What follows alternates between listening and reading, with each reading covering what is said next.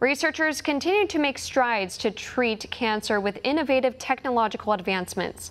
This week, an Israeli medical device company, IceCure Medical, received clearance from the FDA for its technology to treat liver and kidney tumors in addition to breast tumors.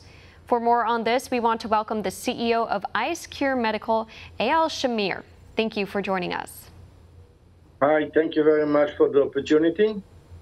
Many of us have heard of the recent trend of cryotherapy, but not cryoablation. Tell us how the latter works. This technology allows us to offer a minimally invasive solution while we are penetrating a needle to the tumor itself, very similar needle to a biopsy needles, and we are freezing and killing completely the tumors within the body without doing any surgery, any removal of the tumor itself, but just killing it locally.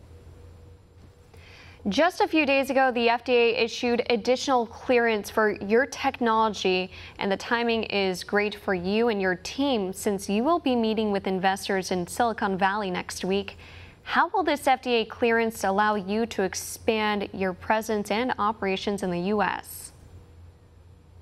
In order to sell this technology in the U.S., you must have a specific FDA approval for specific intended use, like kidney and liver, which will allow us to do claims and marketing and to expand and to create cells within new hospitals and clinics, which will allow us to grow ourselves in a very important market. Now, IceCure has conducted clinical trials in the U.S. for patients with different stages of breast cancer.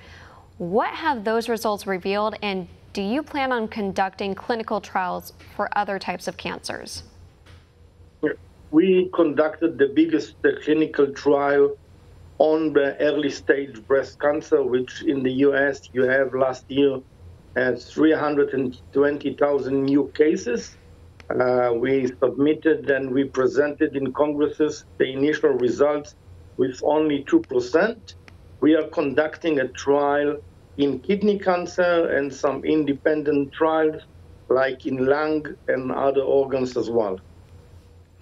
Now, does cryoablation eliminate the need for chemotherapy or radiation? Usually the cryoablation is just an alternative to a surgery. The additional treatment like hormone therapy, chemotherapy, or radiation, it's up to the doctors case by case to decide if to reduce it or even to eliminate it. But this is not something which is part of our protocol. Eyal Shamir, thank you very much again, and good luck with meeting investors in San Francisco. Thank you very much for having me. Want to see more videos like this? Click on the link below and subscribe to One America News on YouTube, and call your cable provider and kindly demand that One America News is added to your lineup. Call and subscribe today.